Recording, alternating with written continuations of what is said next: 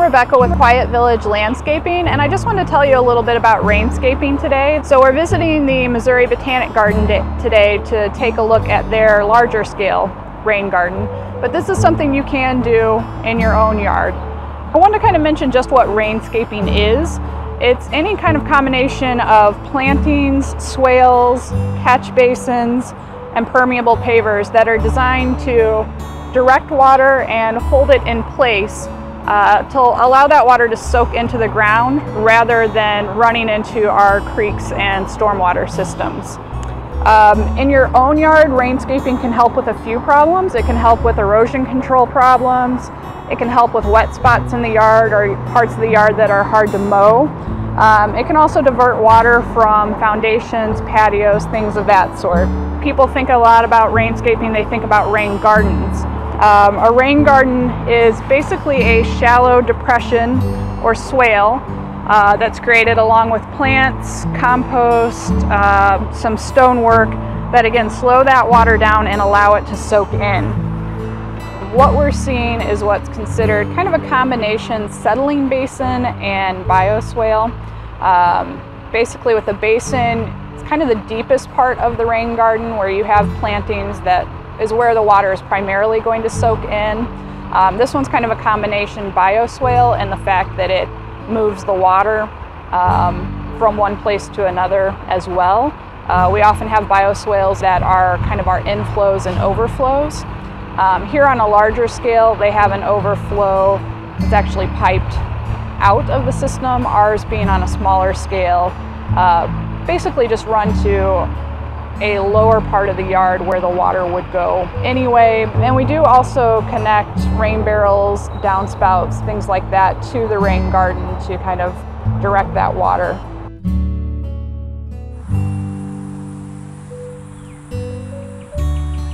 So this is a rain garden we did back in 2013 and 2014 in Maplewood. It is one of the earliest ones we did, and we took the downspouts and disconnected them from the storm and sanitary system. This flows into the rain garden as long as the French drains that you can't actually see there, but those also flow across the lawn and go into the basin. They empty out there. The sedges help soak up some of that water. We used a combination of 2 to 4 inch gravel and some granite boulders to just help this rain garden look a little bit more like a pond than a puddle when it's holding water.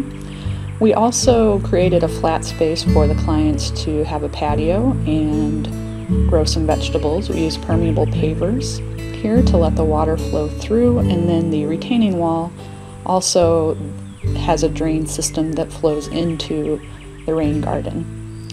We have a combination here of some Arkansas Blue Star, which is a native, and then non-native Bull's Golden Sedge that helps soak up that water. And then this is an overflow that directs the water away.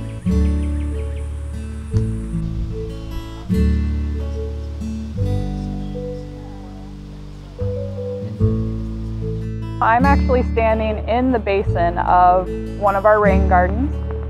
This one is one that we planted just this spring, so it's filled in pretty well. We started by taking a downspout that had been emptying onto the patio, causing the patio to settle.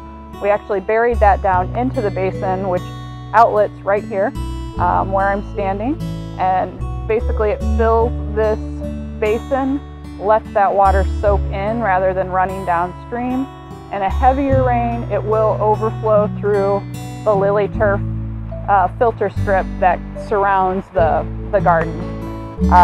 This client does have small children, so to make this a little bit more interactive for them, we did put the flagstone path through it so that they can get into the garden. This one is a little bit more kind of traditional and natural than the garden that we looked at in Maplewood, and the fact that we just have boulder accents in this one. Boulders where the water does come through with some velocity, and then mulching this one in, so it looks a little bit more like a traditional landscape. You will see a little less stone though, as here in the next couple of years these plants start filling in and making this look a little bit more like an established rain garden. And then I'd just like to direct you to a few resources. You can go to the Missouri Botanical Gardens website. They have an online rainscaping guide that will walk you step by step on how to decide what kind of rainscaping to put in your yard, how to create a rain garden. You can also check out some of the programs around St. Louis that offer some funding. One is the Deer Creek Watershed Alliance with their cost share program.